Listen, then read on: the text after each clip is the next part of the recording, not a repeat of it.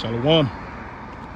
First and foremost, we give all praises, honor, and glory unto Yahweh, Bahashem Yahushai, Bahashem HaKodash, which is to say the name of the Heavenly Father, in the name of His Son, in the name of the Holy Spirit, in the ancient Hebrew tongue. Also, we give double honors to the elder apostles of Great Millstone who rule well, the top Bible teachers on the planet Earth today. And I also want to send out a hearty shalom to all the sincere brothers throughout the four corners of the earth that push the unadulterated truth of the Bible and risk their lives doing so, and that was awakening up the hopeful elect of the nation of Israel.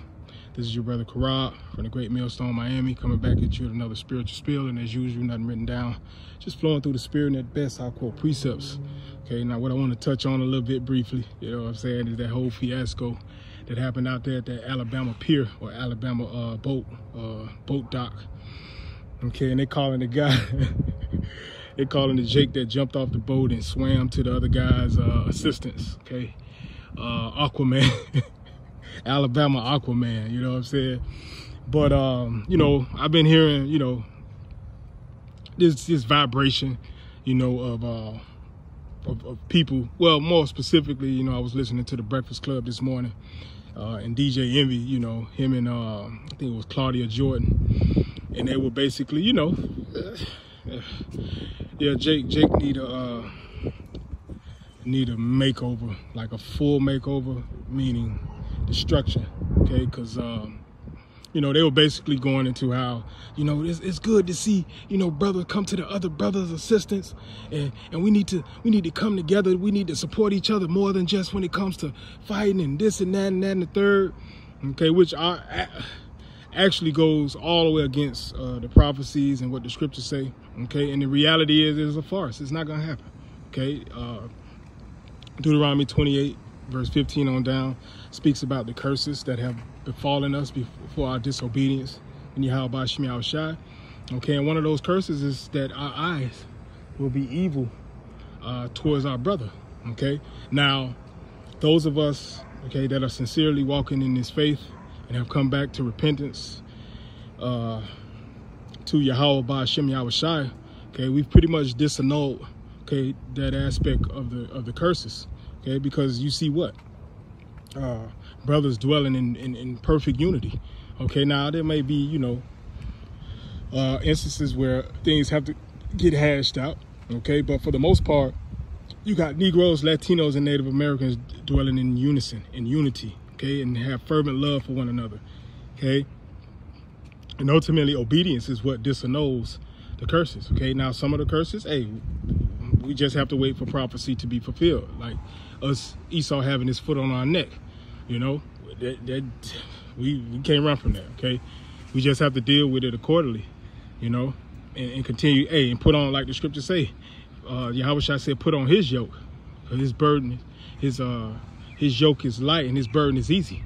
You know, roughly paraphrasing. Hope I didn't mix that up, but you know, but the vibration of us coming together and, you know, Jake uplifting one another, that ain't gonna happen. Okay, now what you saw was opportunity for, you know, Jake to beat up on some goddamn Edomites. Okay, which we all are licking our chops to do, but there's a difference. Okay, we're not carnally minded, you know, a brother in the faith, in His truth. Okay, more specifically of Great Millstone, or those who follow the same doctrine, would not have jumped off a boat to swim over there to go help Jake. Okay, why? Because the scriptures say to be carnally minded is death. What if one of those Edomites had a pistol, you know, and started shooting the shit out of Jake? You know, that would have made, you know, everything much more vivid, you know, to say the least, you know. But the fact of the matter is, Jake is not coming together. Okay, you see,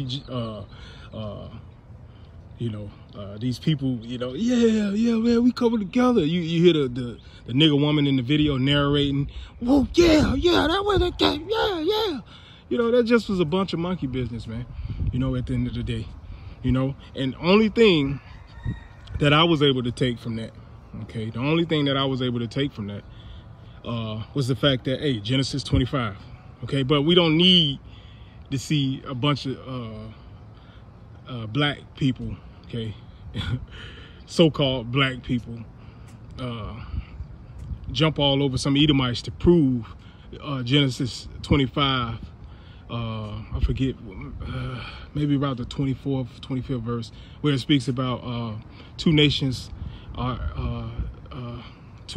in their womb, and they shall be separated. One people shall be stronger than the other. Okay, and I need, you know, that incident to show me that, but that's all. That's what I took from it. Okay, and obviously, if we were to teach on that matter, that's what we would teach. Okay, this is an example of us being stronger than, you know, other people, than the Edomites. Okay, the so-called white man. Okay, that's it. That's all. But as far as this notion about Israelites coming together, well, Salakia, so-called Negroes, Latinos, and Native Americans coming together for the greater cause, it ain't gonna happen, because the reality is things are rapidly getting worse. Okay, there's pressure coming from above, and there's pressure coming from beneath. Okay, and the middle class and the poor.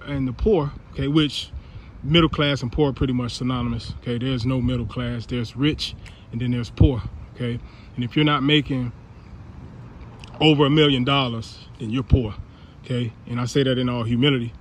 You know, why? Because this whole vibration of having three classes, the rich, poor, rich, middle class, and poor, was all psyop, for lack of better words, you know. But the reality is things are getting harsh. Okay, times are getting worse, and you know, imagine when rations are getting low, the food trucks stop rolling in. Okay,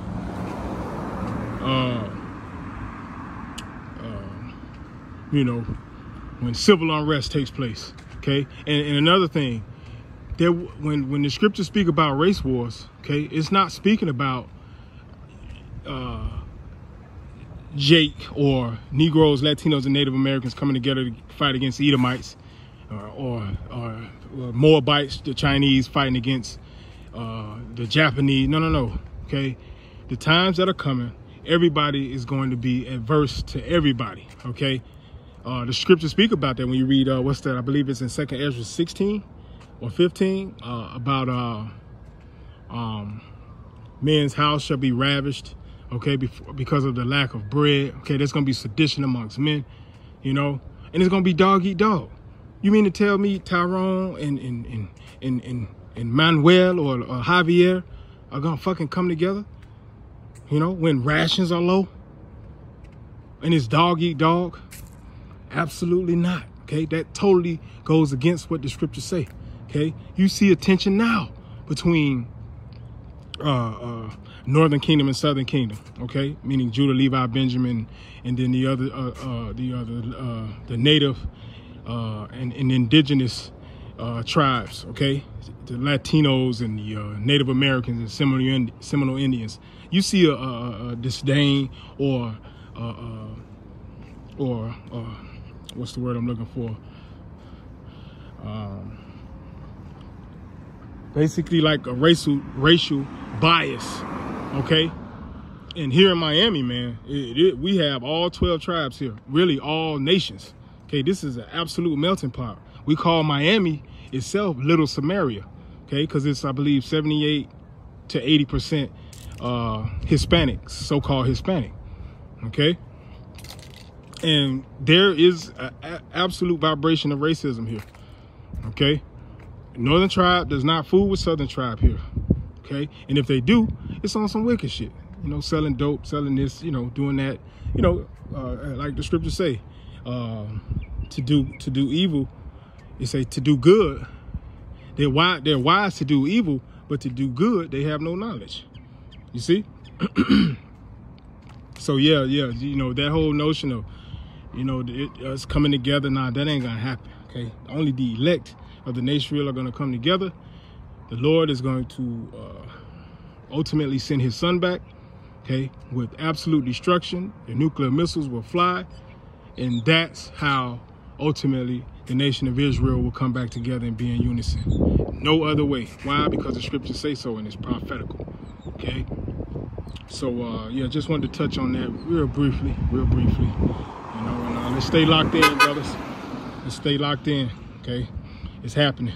So Kwam Yasharal and the Baba Bar. Shalom.